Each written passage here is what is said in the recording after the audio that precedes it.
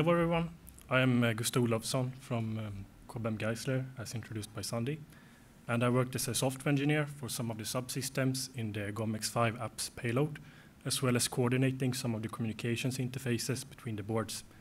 This presentation will go through the advanced payload processor, or apps. The agenda of the presentation will begin with an introduction into the apps module and the team behind it. Then an overview will be given of the app's design, which is then followed by more detailed description of the GR740 system in terms of both hardware and software. Then the objectives and experiments used to establish flight heritage and showcase in-orbit performance will be given. And the presentation will conclude with an overview of the test campaign. The aim of the apps module is to demonstrate multiple processing technologies developed within ESA activities and acquire flight heritage from related components or concepts. This will be performed by executing a number of experiments, some of which will involve cooperation between different boards. The team behind the apps module consists of 4 different teams, each in a joint agreement with GOMSpace. ESA is also involved and provides technical support to each team through their technical officers. Gaisler is the project coordinator and responsible for the boards based on GR740 and GR716. GMV and CBK from Poland are responsible for the GNSS subsystem, and Brave from Brazil is responsible, UFCS from Brazil, sorry, is responsible for the Brave FPGA board. The apps module consists of 5 PC104 sized boards stacked, which are interconnected with separate wires and partially with board-to-board connectors, as can be seen in the pictures. And this module is then integrated as a 1U unit into the GOMX-5 platform, which has been developed by GOMSpace in partnership with ESA for the GOMX-5 IOD mission, where new space technologies will be demonstrated. The apps design, the top 2 boards are contains the GNSS subsystem and involves a software receiver, RF front end, a data processing unit, and some board-to-board connectors. The 3rd board contains the Brave and Gaisler FPGA and a supporting microcontroller. The 4th board contains a GR716 microcontroller and a high-performance co-processor demonstrator chip. And finally, the last board contains the GR740 processor, as well as the main interfaces to the satellite in the form of a 4-channel power connector and a CAN communications interface.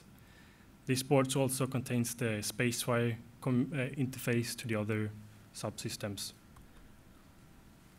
The communications interface between the payload OBC and the apps payload is over a CAN bus, where the GR740 acts as a router to the other app systems and perform translation from CAN packets to SpaceWire packets. The protocol used on the CAN bus is the CubeSat space protocol, which has been developed by GOMSpace and is open source. The apps team has added support for the standard CSP services as listed in the presentation, and additional services have been added to support application updates, more nuanced board management, and more debugging features. The GR740 board is centered around the GR740 processor and otherwise contains a boot application and working memories. The main interface, as stated, is the CAN bus to the spacecraft, and the internal SpaceWire router of the GR740 is used to communicate to the other app subsystems. Some GPIO pins are also used to perform board management of the other app systems, such as hardware reset and other functions. From the 4 inbound power channels, 1 is used to power the GR740 board, and the 3 remaining channels are routed directly to the outgoing connector, which then connects to the other app subsystems. On the GR740 board, the plastic variant of the GR740 processor is used, which is functional equivalent to the ceramic version. The software system on the board is centered around the Artemis 5.1 operating system due to its good GR740 board support packet when using the Artem's Leon cross compiler. The primary application running is a management application which performs telemetry and telecommand routing to the other app subsystems, as well as some radiation monitoring in the background. This application executes on core 1, and cores number 2, 3, and 4 can be used by secondary application running in an asynchronous multiprocessing mode. This is how a GNSS software-defined radio experiment will be executed. We also use the GRBoot bootloader, which is developed by Gaisler, as a common bootloader for all applications, which simplify the startup code development considerably. To run the applications in asynchronous multiprocessor configuration, the GR740 hardware resources had to be sort of soft partitioned between the applications to fulfill their requirements. This included the use of the memory management unit to create separate regions in the working memory. Other configuration was made using the Artem's driver manager.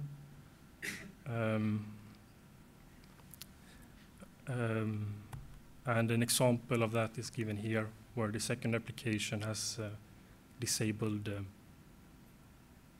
all the hardware it does not need and is used by the primary application instead. The communication between the applications is over spacewire, where the spacewire router is used to forward spacewire traffic from one AMBA port to another, which eliminates the use of additional hardware or shared memory pools. To reduce potential downtime in the GR740, because it has such a central function in the system, some FD operations have been implemented in the primary application. This includes the scrubbing of external memory and the L2 cache, and radiation monitoring of the internal memories to the processor. However, the primary application is unable to monitor the secondary and other cores' internal memories, so these has to be managed by the secondary application.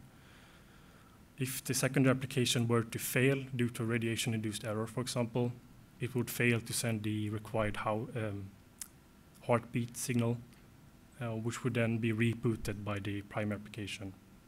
If the primary application were to fail, a controlled code reset will be initiated, where a death report be stored to non-volatile memory, which can then be downlinked to the ground personnel after reboot. The boot system is centered around the GRBoot bootloader, which takes the processor core 1 from reset all the way into application init. Once the application has finished initialization and is able to parse telecommands from the onboard computer, it may then receive a command to start the second application, which then will be loaded from the SPI flash into the second application's working memory, whereupon a similar boot sequence will be initiated on the secondary core in the processor. If the second application is an SMP application, which it will be in our case, it may then choose to boot the remaining processors in a very similar boot sequence.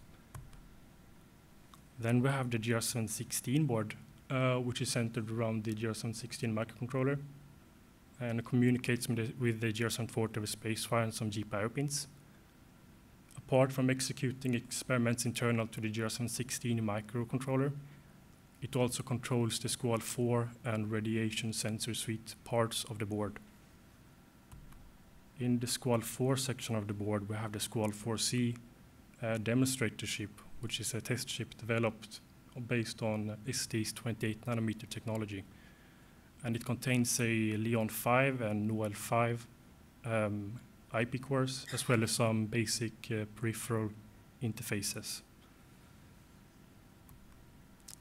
The software system on the GR716 board is centered around the Zephyr real-time operating system, where we use the GR716A board support package with the listed drivers. For those drivers that does not exist on the board, such as the spacewire, they're instead used from the BCC drivers, which we have. Application update is provided by the GR740 over the RMAP interface on spacewire. We've also implemented a low power mode on the GR716, where the SQUAL4 part of the board is disabled by the GR740, and the GR716 disables all the spacewire functionality, which reduces the power consumption quite a bit. In this mode, only the TID experiment and SRAM single event upset radiation experiments execute, and to return to normal operation, the GR740 sends a wake-up signal on one of the GPIO pins. On the SQUAL4C chip, we execute the same application on both cores, but not simultaneously. They execute one at a time, as managed by the GR716. And the application is a radiation monitoring application on the internal cache memories and the OHB RAM, as well as some test progress and performance tests. The reports are sent to the GR716 over a UART, and NFPGA is used to manage the memory accesses to the shared SPI flash. To begin the software development and validation before hardware became available, a simulate environment using the TSIM was created. This allowed for testing of the kind of communication between a PC acting as a onboard computer and the GR740. This simulate environment was further enhanced by adding a GR716 TSIM model and a SQUAL4 model. But since the SQUAL4 model does not exist, the code was compiled for GR712, and the GR712 model was added instead. Since the purpose was to test the UART communication between the applications, this was a sufficient solution. To emulate the traffic between the GR740 and GR716 spacewire, the Linux socket links are used. And this solution proved to be rather flexible, so we were able to add 2 more TSIM modules for GR716, which then acts as the Brave board and GNSS boards to emulate the traffic. This test setup could then be quite easily ported to the actual hardware setup once it was received, and the same test script could use with very little modification. The primary difference being the use of the GRMON debugger to provide application flashing to the application memories, as well as some added debug features. At this point, it also became possible to start development against the Brave and GNSS boards. To run the experiments, they run as a cooperative effort between the consortium and the GOMSpace with support from ESA. The consortium is responsible for supplying experiment configurations to GOMSpace and analysis of received experiment data, whereas GOMSpace is responsible for maintaining satellite communication. These are a subset of the experiments that will be run. The first is an experiment where all sub-experiments and applications of the GR740 and GR716 boards are executed simultaneously. This includes the SQUAL4C demonstrator applications and single event upset detection experiments on all the various boards and applications. Then we have a long duration experiment, which will operate over the hopefully full duration of the mission, where only the GR716 board is active in its low power mode, as was previously described. Then we have 2 different GNSS applications, where instead of performing the data processing on the GNSS data processing unit, the raw data is sent from the radio frequency front end via the spacewire to the GR740, where it runs a software-defined radio experiment. Now for an overview of the test campaign. We have performed functional and performance tests on all engineering model boards, and they have been performed locally at each partner. These boards were then integrated at Gaisler, where an integration test was executed. Then we have run environmental tests on EQM model boards at STEC as a joint ESA UPS team effort. Spacecraft integration with the EM boards is currently ongoing at GOMSpace test facilities, where initial tests on the communications interface have been done successfully. mechanical test on the FM board is still in the planning phase. For the environmental tests, vibration and random and sign vibration tests have been performed, as well as thermal, vacuum, and EMC tests. The test levels and requirement levels for these tests follow the CubeSat IOD guidelines. The thermal, vacuum, and EMC tests have been conducted successfully, but the vibration test, did it start? Yes. The vibration tests had to be stopped due to very high accelerometer values detected during the testing. Additional tests were performed with a high-speed camera, which further collaborated these results to show that there was an issue with the test frame, and the board-to-board connectors on the side, the sort of screws, were not very good. So new vibration tests are planned for 2023. So to conclude, the GOMX-5 apps module has been developed based on new concepts, components, or variants. A simulator test environment was created and provided for a more efficient integration of the GR740 and GR716 boards into the app's payload. Tests have been performed on EM and EQM boards locally and at different test facilities. Further iteration of the mechanics is ongoing, including a follow-up test campaign planned for 2023. And finally, the preparation of the flight model board varies, with the GR740 board being complete and passing test and is currently in a cold storage at our facilities. If you want to have a look at the boards, they are here at display, both the GR740 and GR716 boards. And if you have further information, you can contact us at sales@Gaisler or visit our website. Thank you for listening.